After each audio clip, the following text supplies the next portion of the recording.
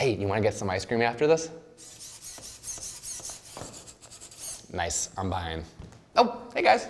After building your JIMU robot and connecting it to Bluetooth, select the Action section, then select New Action. Tap the red circle icon on the left side of your screen. All servos will be powered off and will be free to move by doing this. Manually change any servo's angle between 118 degrees and negative 118 degrees.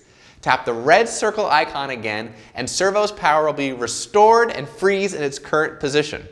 Tap the red circle icon again and manually change the servo angles until you've created a series of poses. You can also copy, paste, and delete your movements by tapping the icons in the upper right corner. When you're done, your action will appear in the action list in the previous screen. Let's test it out. Oh, okay, we're stretching. There we go. Oh, medic!